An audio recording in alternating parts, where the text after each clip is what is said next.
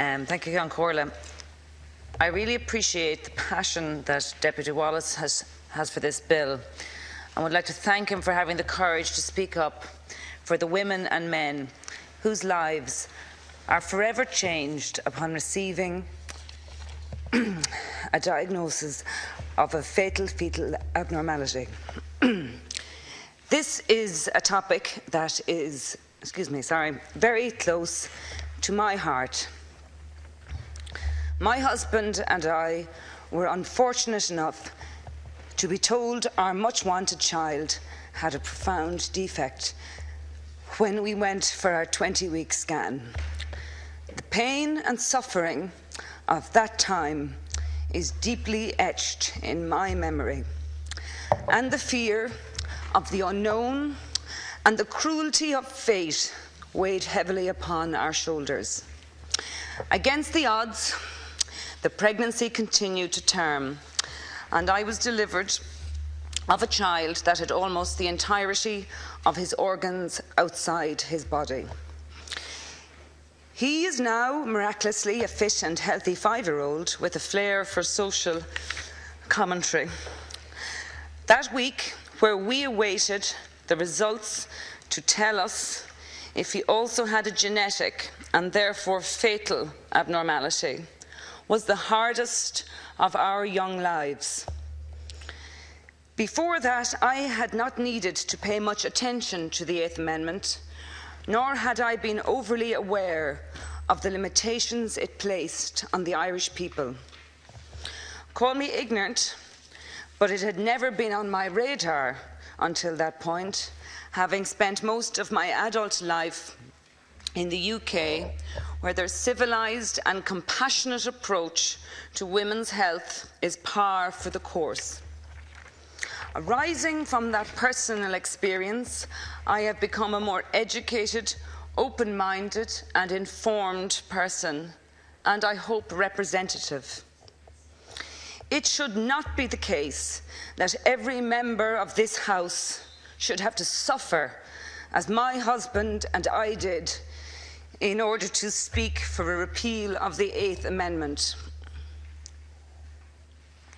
I wouldn't wish what we went through on anyone, and having met with representatives from Termination for Medical Reasons, I know they also want to limit the suffering of the people who will face the same situation.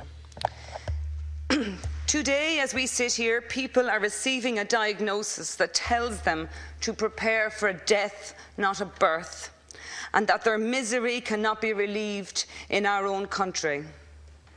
The inordinate amount of political anxiety that surrounds the repealing of the Eighth Amendment is understandable, but it takes courage to stand up for what is right, to meet with the people who have lived the experience, and to listen to the medical experts and not some self-appointed moral police who will look down on the rest of us from their lofty perches, terrorising TDs with threats of hellfire and eternal damnation in the hope that this will cause the political paralysis.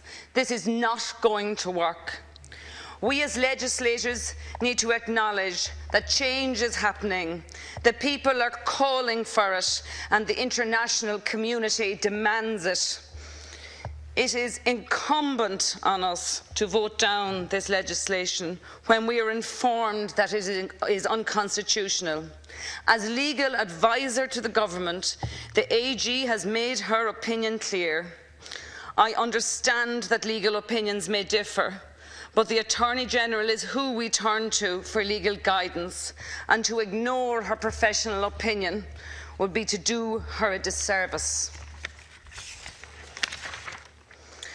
As well as caring for our women, I believe we must act to protect our medical professionals. The bill does not prescribe what constitutes a fatal fetal abnormality. There is no definition for the term incompatible with life, and while the Eighth Amendment remains in situ, it presents a barrier to those practicing medicine who wish to have clarity regarding care. I have spoken before of my support for a referendum being called and ask to be called and to ask this generation of Irish people what they want to do with the 8th Amendment. I believe that a repeal would be in the best interest of the people, and when the time comes for us to canvass, I will travel the length and breadth of the country asking people to support a repeal. The Citizens' Convention, which will be established shortly, will be comprised of men and women from all over the country, of all ages and backgrounds. And I hope that the process will be executed in a timely and efficient manner and will ultimately lead to a repeal of the 8th Amendment. By muddying the waters around the 8th with bills such as this, we risk negatively affecting future campaigns where clear and unequivocal questions can be put to the Irish people. Thank you, Ceann Comhairle.